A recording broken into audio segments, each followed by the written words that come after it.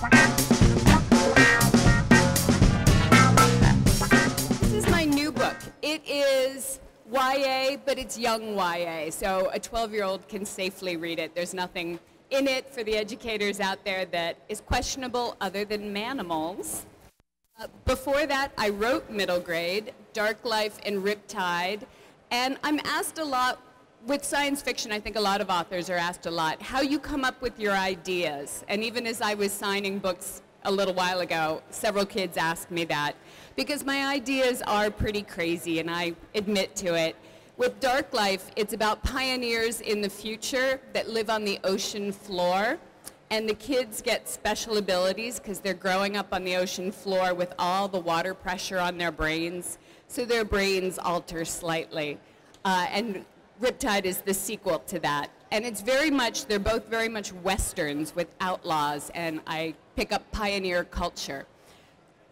Inhuman's very different, and the premise behind Inhuman is a big virus hits America about 20 years from now, 20 years in the future, and it hits the East Coast, and everybody who is healthy runs to the West and leaves all the sick, infected people in the East. And they build a giant wall right down the Mississippi River along the West Bank to keep all the infected people away.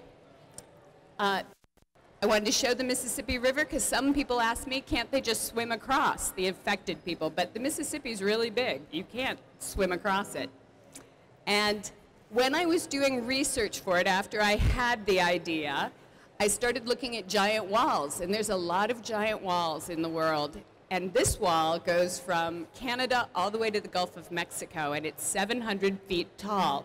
And that's an image, I hope I'm not in the way, can you guys see, of my giant wall. And my heroine is a 16-year-old girl named Lane, and she grew up on the west side of the wall, where it's very safe, and she is very afraid of germs. She has to go to the east side of the wall, called the feral zone, and she doesn't know what's there. The virus is based a tiny bit on a fact from swine flu that I learned. And the way I come up with science fiction ideas is when I read something in science that makes me uncomfortable, or I can picture something really wrong happening with it, whether it's new science or new technology, I put it in a file, that fact, or I file it even in my brain. And I was trying to think of what would be an interesting virus. And I remembered a fact about swine flu that had made me uncomfortable. And that was that swine flu carries pig DNA on it. That's why it's called swine flu. And the thought of catching a virus that had pig DNA on it, that made me uncomfortable, and my brain started working. Well, what if you were to start getting pig qualities, physical qualities? In real life, you don't. If you get swine flu, you do not get hooves or a nose. But in my book, you do. And so don't do this. In my book, there are 50 different strains of the virus. So there are 50 different animals you can start to mutate into. You would never mutate all the way because you still have a lot of human DNA. And you would just start to mutate a little bit. And I sort of modeled the rabies disease, where the virus works its way into the infected creature's brain, and then they go crazy. And so with my disease, you mutate, and you keep your personality, and you're still emotionally human until the virus works its way into your brain, and you go feral, and it's like getting rabid. So you might start with just getting a nose, and then go a little farther until finally you're a full-on manimal in my book, and then you get vicious, and you want to bite. So my girl has to go under the wall. She goes through a tunnel to the other side of the Mississippi. Well, she gets to the other side of the wall at the Mississippi River, and there's an island in the Mississippi River called Arsenal Island in my book. It's Rock Island in real life. It's right next to Moline. It's a very real place. And she meets a guard there, and she makes her way to the east side of the river. And what she finds over there is a destroyed world because everybody left it. And I wanted to see how fast our world would go to pot, our civilization and our cities, if 19 years ago everybody left and the people that were there did not take care of it. And I was shocked when I did the research at how fast everything falls apart. Buildings and plants take over. So anybody recognize this? This is all from the documentary. It's a series of episodes on the History Channel about life without people. And I took these images. This is someplace in Chicago. Anyone recognize it? Want to take a guess? Anyone want to take a guess? It's Wrigley Field. This is Wrigley Field 5 years. If there were nobody there after people have left, 5 years, the walls would start to fall down and the green would overgrow everything. So I thought that was pretty amazing. And these are the images I used. Here's another one. This is 2 years of an abandoned house. It's in Tennessee where it's a little warmer, so plants grow a little faster. But within 2 years, you can't even see the house. It goes so crazy. So this is the world that my girl moves into. She goes from west of the Mississippi, a clean city, into this. And what she finds in the ruins of society are mutated, infected people, manimals. And she has to do a task in order to save her father and get back to the West. Now, some of the people there that are mutated with the virus are still quite sane, and they live in little compounds to stay safe. But then there are other ones that are ferocious and living in the wild and quite insane. And the virus doesn't only infect people, it also infects animals. So you get these weird mashups of a coyote infected with cobra or other things. You can only catch the virus once. So I had fun making animal mashups also. And then I had someone ask me, except if you got a tiny bit of DNA from another animal in you, it wouldn't really mutate you very much. It wouldn't affect you at all. And I had to point out that actually the tiniest bit of alteration in DNA does affect you. This is science that is illegal in America, but it's being done in Korea. And it's a puppy, and as an embryo, they put the tiniest speck of sea anemone DNA in him to make him glow in the dark. And they're doing that with lots and lots of animals. So you can look online and you can see glow-in-the-dark cats and glow-in-the-dark pigs. And that is from one tiny little tiny drop of DNA in him from a sea anemone. They also take DNA from jellyfish and make them glow. For the kids who have read Dark Life out there, and I have my pioneers have glowing skin, this is kind of what I was modeling. When she's over in the West, oh, you can't really see it, but she meets a wild boy over there who is a feral hunter, because when the ferals go totally crazy and become aggressive, some of them turn rogue and get a taste for human meat. And so they start hunting down the humans that live over there. And this boy is paid to go hunt those rogues down. It's like a rogue bear or a rogue mountain lion. And my antagonist is a tiger man. And I had a lot of fun with this. So there's my girl getting ready to go to the other side of the wall.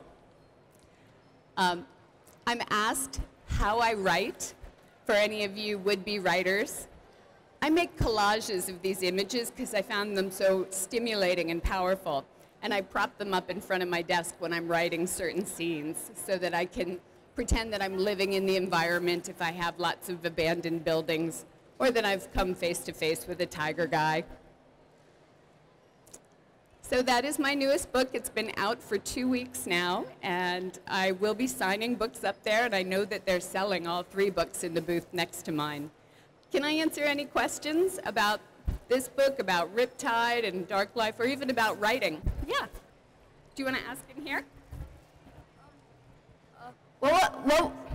What would happen if in Inhuman, your newest book, what would happen if someone got the DNA from an animal that is already mutated? That's a great question. If the animal, an animal-animal hybrid, he can only pass on the DNA that he's infected with. He wouldn't pass on, so if it's a pig's wolf and he's infected with wolf, he wouldn't pass on pig DNA. He only passes on the virus that he has. However, if 2 pigs with 2 different DNAs infected have baby pigs, the baby pigs have 3 DNAs in them. So I get mashups further down the line that get creepier and grosser as I go on. It was a good question. Also, they're doing manimal pictures up there, so if you come up where I'm signing books and get your picture taken, you can pick an animal and they'll mutate your face so that you become a manimal into a certain kind of animal. And they're going to post it online. Yeah. What is my educational background that allows me to come up with messed up science like this? Is that what you're asking? So I went to a science school for undergrad, and then I went for graduate school to get an MFA in screenwriting. So my writing is very filmic. It's very visual, very action-oriented. I've got a lot of big whammy scenes because I love action. But the science, I did get a BS, which is a Bachelor in Science.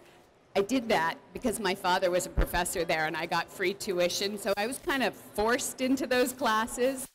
I love reading science fiction and watching it, so that's part of it. A love of other worlds, day tripping into other cultures and other worlds that are completely invented.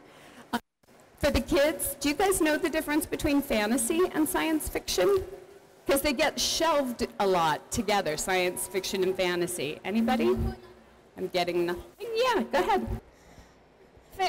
Fantasy is like where things that are just impossible. Absolutely. Science fiction is where things could be possible. That is perfect. That was a perfect definition.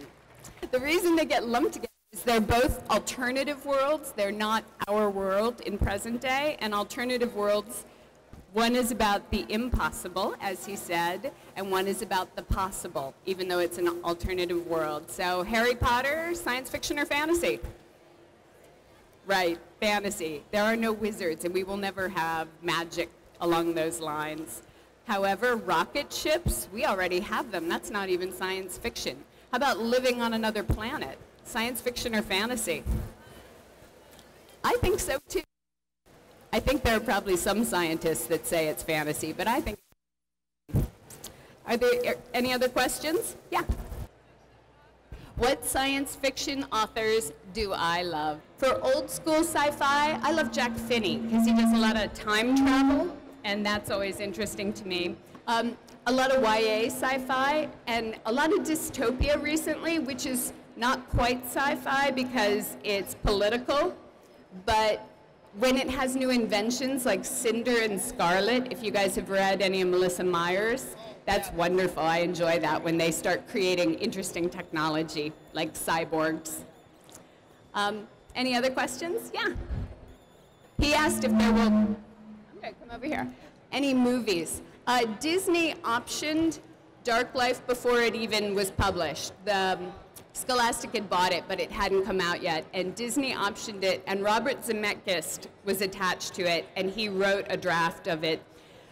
And he was going to direct it, but then he and Disney got a divorce, and so I don't know if it will ever happen. It's in Disney's hands now for the next 2 years. The others, Inhuman hasn't been sent out to Hollywood yet, so I'm hoping. What is next?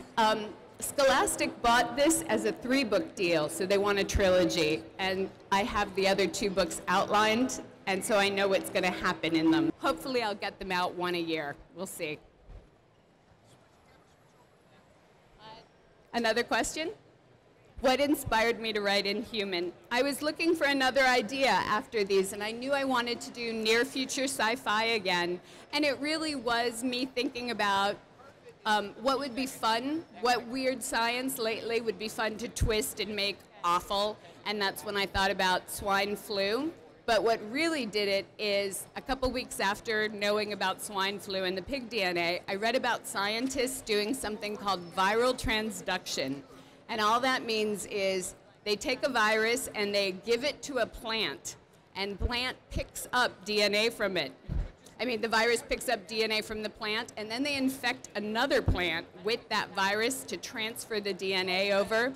They're doing it to try and make plants hardier to certain bugs and all. They're doing it for good reasons, but they are using viruses to transfer DNA in plants. And I thought, it is only a matter of time before they do that with animals. And I don't think that's a good idea.